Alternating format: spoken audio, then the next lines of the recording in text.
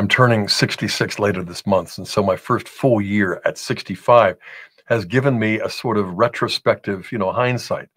And looking back, not only at my 44 years of marriage, the 6 kids and the 21 grandkids, but also the 37 years that I've spent as a Catholic. You know, just a couple of weeks ago, we celebrated the 30th anniversary of our book, Rome, Sweet Home. And I'm so grateful to our Lord for how he blessed that. Kimberly and I never imagined that the 3 weeks we spent writing and rewriting and editing each other and that sort of thing, we weren't even sure it would be published, but now it's in over 30 languages by way of translation. It's reached millions of people. But the only thing I would say is this: however hard it was to become a Catholic, and it was really challenging, we've discovered it's no easier to become a saint. And whatever we had to give up to enter the church, my career, my profession as a pastor, and all of that, really can't compare to what we got in our Lord Jesus Christ, his body, blood, soul, and divinity in the Holy Eucharist. We gained, in effect, heaven on earth. We gained divine life in sacrificing these aspects of our own human life, our family life.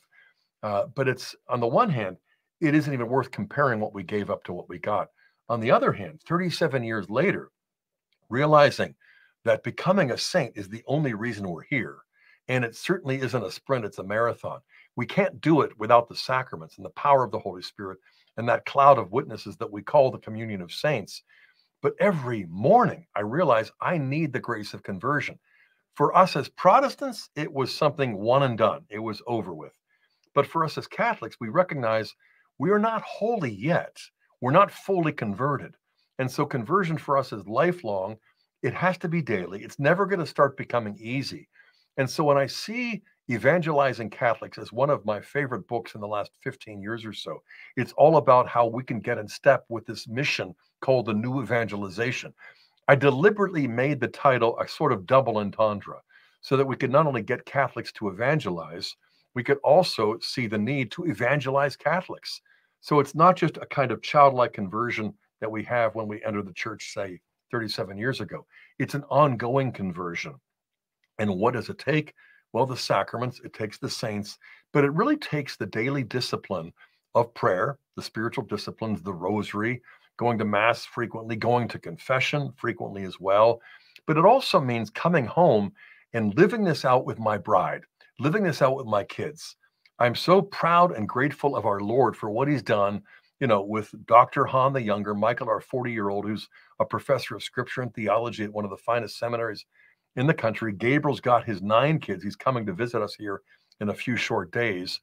And he was a focused missionary. And I could go down the whole list, including our son, Father Jeremiah. But I have to say this, that if we understand the message of Rome, Sweet Home, or Evangelizing Catholics, or Catholics in Exile, it feels a lot to me like spokes that converge upon the hub of the wheel, say with a bicycle or something, because the hub is Christ. We're not home yet. And yet, as St. Catherine of Siena would say, halfway to heaven is heaven itself. Because if we're living in Christ, if we're following him, if we're walking with each other in the power of the Holy Spirit, despite our weaknesses, but sometimes precisely because of how we feel weighed down by our weaknesses, there really is a foretaste of heaven on earth in the Mass, but also in family life and the other sacraments. And I think this is why we have something that the world just completely misses. And yet it's the very thing that the world is dying for. It's dying without.